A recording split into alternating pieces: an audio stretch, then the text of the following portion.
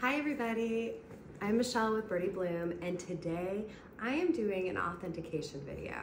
This isn't going to be completely well-rounded, but I am going to break down a tip that I use to help authenticate or determine that a bag is counterfeit. And that is called overstamping. And you might have heard the term, but we're gonna break down what that means. This is something that I found to be very helpful because I am not one who's going to remember every single good and bad font from Vintage Coach. Overstamping is something that I look at, that I really like to see in a bag, and I'm gonna just tell you how I do it, and hopefully you can do it too, okay?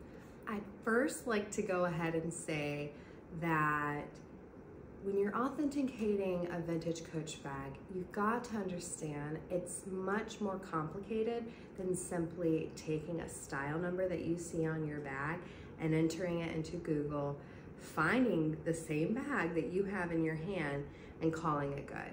It doesn't quite work that way. Not a bad place to start, but it doesn't work that way. There's a lot more intricate information in determining authenticity versus counterfeits, especially when you get a good counterfeit bag. Some are very obvious counterfeits, but not all. So just keep that in mind. Yeah, let's get into it. What is overstamping? What is this? And let's see if I can help you to really nail it down too, okay? It's one of my favorite things. So Vintage Coach used a rotary stamp, which means that you're gonna have numbers and letters or letters in a circular stamp, right? So they could easily, when they wanted to change the number or the month code or whatever, they could just rotate it down and you have a whole new stamp for your next bag. And that's what they use. I do see a lot of people concerned when they see an overstamp. Guys, that's my favorite thing. But I see them concerned because it kind of might look maybe sloppy. And a lot of people get this idea that if something's not perfect in a Vintage Coach bag, because they are known to be really good quality, if it's not perfect, then it must be counterfeit. And that is not true either. These bags were handmade. Errors happened, and so do, non-perfect stamps. There's a lot of different things we can get into with that, but we're gonna focus just on overstamping. I'm gonna try to make this video not too long. Let's see. Okay, so first I wanna show you, I don't know why, but clear, good red bag stamps just show up so much better in photos. So this is the first one I'm gonna show you. This is a good overstamping. And I'm gonna break it down for you. So what you see here is the number 782-7945. First, maybe I can give you a couple more tips. What is that? Is there a style number in that? Absolutely not. This is a random registration number. How do I know? There are no letters. There are no letters. These are all numbers, so we know this to be a random registration number. The month was never represented with a number, okay? So what I am showing you here is a really, really beautiful overstamp, mainly at the top. You can see an overstamp on the top, on the bottom, and both. But I am going to point out these key features that help you to determine what a good overstamp is. I want you to look above the numbers 8 and 5. And what do you see above those numbers? You see dots. And that's a good sign, guys. That's a really good sign. You just see a little dot. Why would you just see a little dot above that? Well, what number precedes 8? That would be 7. 7 ends with just a little dot, right? And then the same thing with 5. Above 5 should be a 4. And what is the bottom of a 4? It's just gonna be a little dot. It's not gonna be a line. Now, look above the number 2. That is where you see a straight line. I'm gonna tell you why I'm focusing on this in a little bit when we show you one of the bad creeds, but right above a 2 what number comes before that? That would be a 1. And what does the bottom of a 1 look like? It's going to be a straight line, right? And then I want you to look at above the 7. Not quite a straight line, and it's not a dot, it's a curve. These are all really great signs in an authentic overstamped bag. Above a 7 is going to be a 6, which should curve at the bottom, right? I do want to point out here, because I find it interesting, you know, this is done in a specific font. If you look above number 9, that is a straight line. It's pretty straight. And I, you know, might initially find that weird because what comes before the number 9? That would be an 8. And 8s, are they not typically curved? Well, you happen to have an 8 in your number here. So look at that 8 and look how both the top and the bottom of this particular font is more of a straight line versus a curve. So found that interesting, thought I'd point it out. But honestly, you don't even have to get that in depth. And I'm gonna show you why, because the bad overstamps, they are bad. They're not anywhere close to good. So if you can identify any, even if only one number or letter is overstamped above another, because it could be kind of like an uneven stamping job, right? One side could be a little bit more heavier than the other. Even if there's only one that you can really identify, and it's a good number, such as having just a dot above it, you're in good shape. But that is an example of a really beautiful overstamp. Love to see these. All right, so let's get into a bad overstamp, guys. Now I have a lot of examples of bad overstamps. Actually, I'm gonna show you some, just throw some pictures out. And I don't know if you notice, there is a common theme. They look off. The more you look at it, maybe that's just because I've looked at a lot of them, but let's focus on this one right here. This number reads 0212-578. And well, what you're looking at is what would be considered a random registration number if it were authentic, but it's not, so that's kind of a moot point too. But what do you notice here? You notice a bunch of just straight lines. And you know, if you find yourself in a situation where it makes sense, all of the numbers in the random registration number would have just straight lines above or below. That can happen, but that's going to be more rare.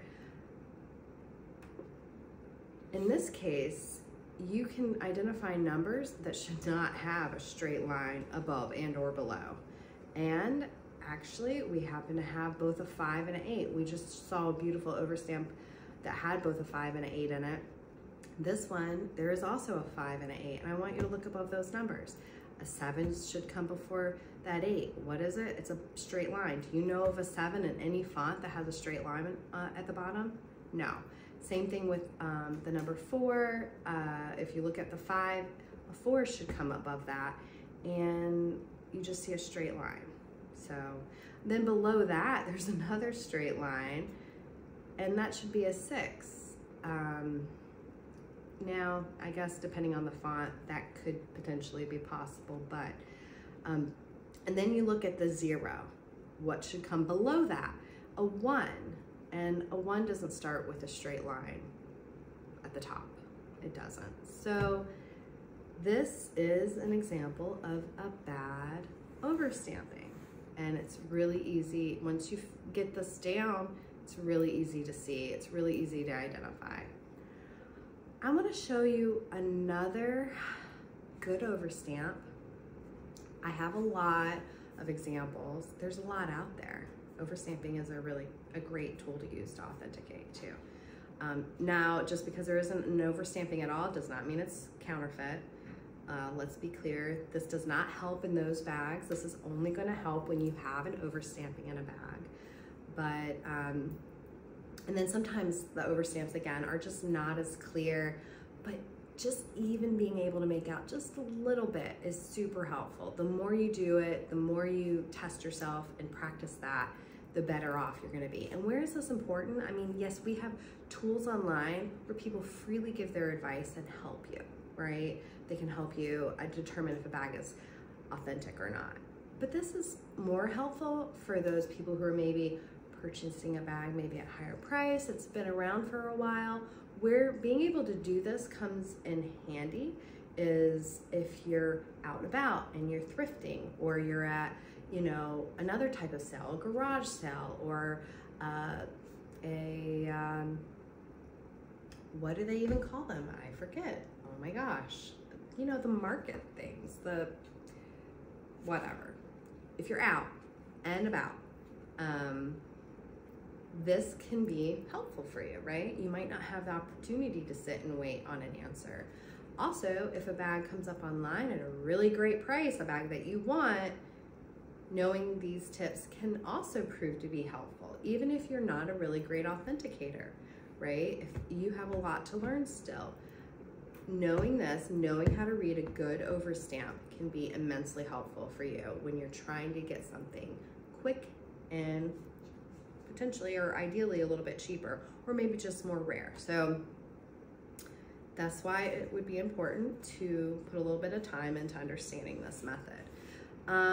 Okay, so here is another overstamp. So again, I have lots of red options, but I wanted to show one that wasn't as clear to see if maybe I can help you to see what I see as well, okay?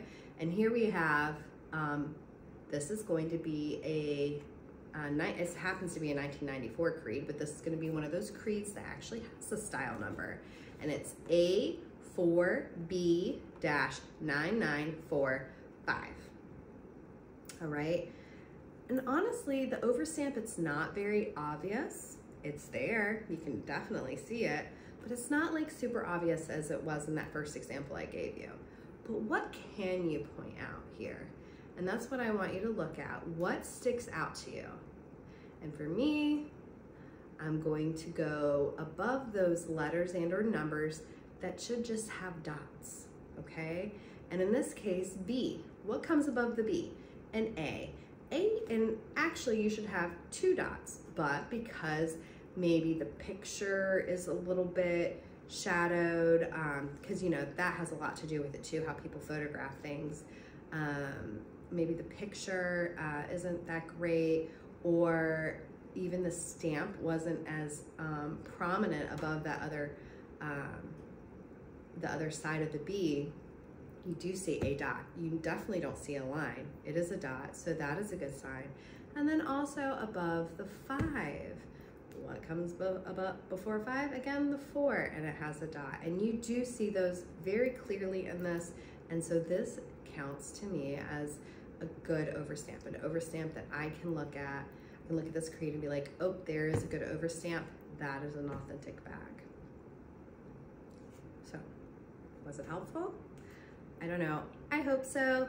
I did want to go ahead and throw in another creed here, and this is just a made in New York City creed. And this one doesn't happen to have any numbers below it. They can, they will. There are some authentic that don't have numbers below them. I wanted to point this out because even though this is a pretty well-known thing, not everybody knows it.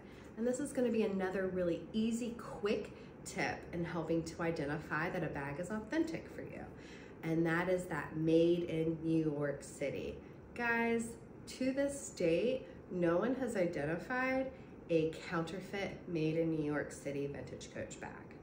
So if you have a creed that states specifically made in New York City, then you can be pretty confident that that bag you're about to pick up, purchase, invest in, whatever, you can be pretty confident that it is an authentic vintage Coach bag. So yeah, I hope you found these tips helpful. I would love to hear what your thoughts are on this video in the comments below. What could I have maybe explained better? What questions are you still left with?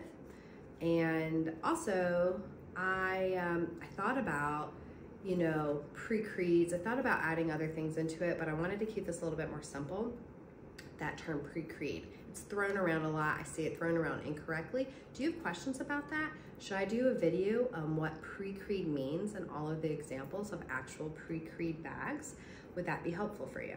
If it is, comment below, let me know. Like this video if you liked it, give me a thumbs up, and check out my Facebook group, Vintage Coach Eye Candy, if you're really interested in seeing just beautiful pictures of vintage Coach bags and other people's collections, and if you want to share your own. I appreciate you. Thanks for watching. Bye-bye.